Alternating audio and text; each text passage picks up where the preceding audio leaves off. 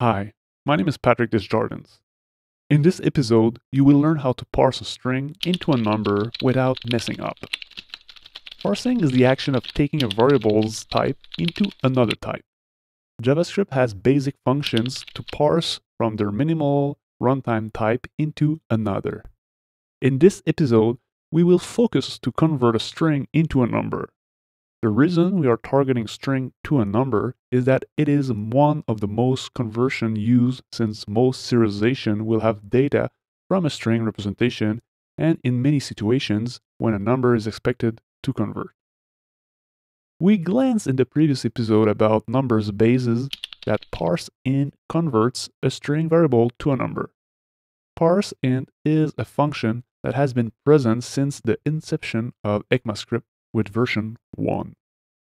We also saw in this video that all kinds of numbers are under the same umbrella of number, regardless of the type. The premise was how simple numbers are handled with a single type regardless of the length, the sign, or if the number has decimal or not. Well, JavaScript is often illogical to some extent. And when parsing a string to a number, we must specify if we want to parse a string into a number without a decimal or with decimal. That is right. We need to think about what we expect because JavaScript, hence TypeScript, has ParseInt and ParseFloat. ParseFloat was also introduced with the first version of ECMAScript. Before digging into ParseFloat, let's just highlight that ParseInt has a second optional parameter with a radix that allows us to specify the base. If we recall, the ParseInt was using the first parameter to be the string to convert and then the base. For example, ParseInt 11, 16 would be 17. With ParseFloat function, we indicate that we will have a decimal value from a string. The function does not take a base and offers a single parameter. The parameter is a string. For example, ParseFloat 11.22 returns 11.22. You may wonder what would happen if you have floating point in a string and use ParseInt. In that case, everything after the period is ignored. The reason is during the process of parsing with the function ParseInt, there's a step where there's a conversion with int32 that trim all the decimal. Negative numbers are well handled by both functions. For example, we can write ParseInt -11, 16 and receive -17. Similarly, with a negative floating number. For example, we can write ParseFloat -100 and have -100.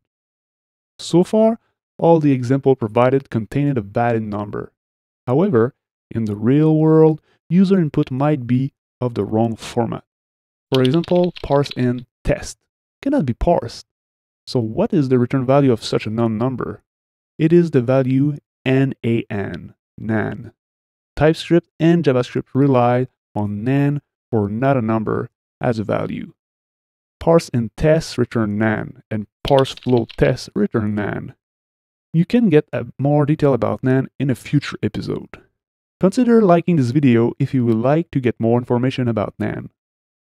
Lastly, the primitive number has also an object type number.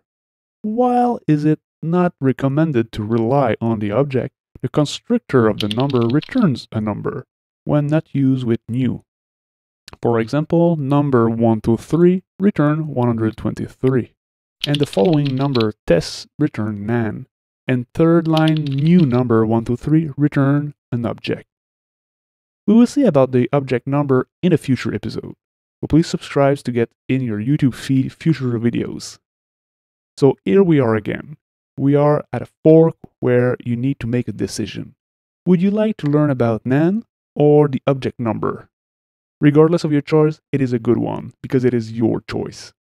See you soon.